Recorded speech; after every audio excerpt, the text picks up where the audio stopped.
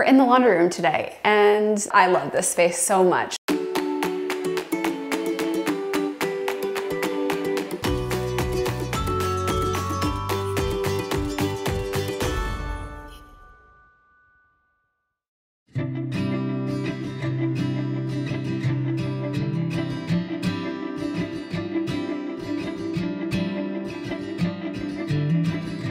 I love that we were able to build into the attic and create a vaulted ceiling and do the collar ties in wood that ties into Ivy's bedroom and our great room and my studio.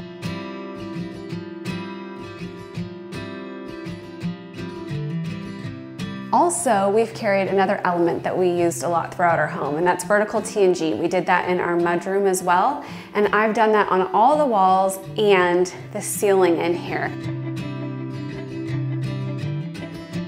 I love this space. It kind of represents everything I love about design. It's functional, it's beautiful, and it has a lot of natural light.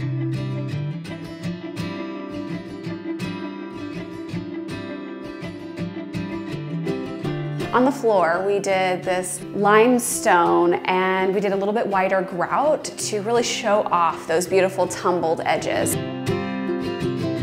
We incorporated a really soft gray on the cabinetry. We used a color called Natural Cream by Benjamin Moore, and it's the same color that's on the ceiling in my master bedroom. But because of the way the light hits, it reads a little differently in here. So we've done two different light colors, but they work together. So we have the Swiss coffee at 75% on the walls, and then slightly darker color on the cabinets. Carrara marble on all of the countertops, this really pretty high arc faucet, and a big stainless steel tub sink for me to just soak and get all the stains out.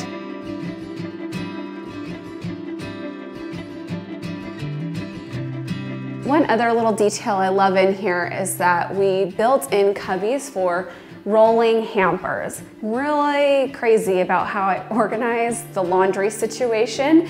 So I have the hampers in the kids' room where they keep their dirty clothes. We bring them in here, we wash them, and then as soon as we pull them out of the dryer, they go into the hampers, and then that's where their clean clothes are. So it's easy and the clothes don't get mixed up, and just simplifies things just a little bit, even though Sid would probably beg to differ.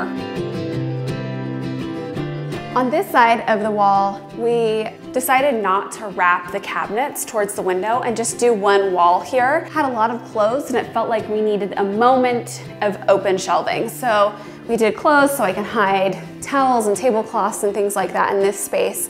Then did some open shelves and then two little drawers. I love the detail of bringing the cabinets all the way down to the countertops here.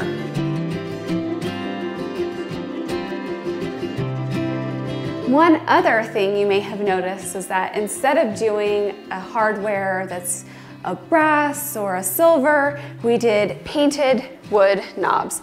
Some may say this is kind of a country look, and I really like it. I'm loving the effect. It's the first time I've used this look, and I don't think it will be the last. I love that it just keeps everything very clean. I had blank space on either side of the window that really felt like it called for sconces, but I decided to try something new in here, and instead of doing like a task light, we did a lantern style light, and I think that the effect is a bit traditional, and I really love that weathered zinc look on those light fixtures. Last but certainly not least, this door. I love glass and that it lets natural light through, and we have this hallway at the top of our stairs, and I wanted to be able to see the light that we get in from this window through it.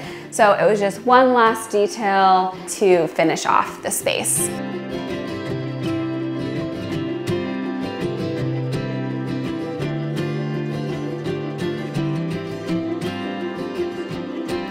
Home is never fully finished. We still have some spaces left to design and work on, my studio and our basement being kind of the last on the list. So for now, this is the end of the McGee home tour, but I promise that there's more to come.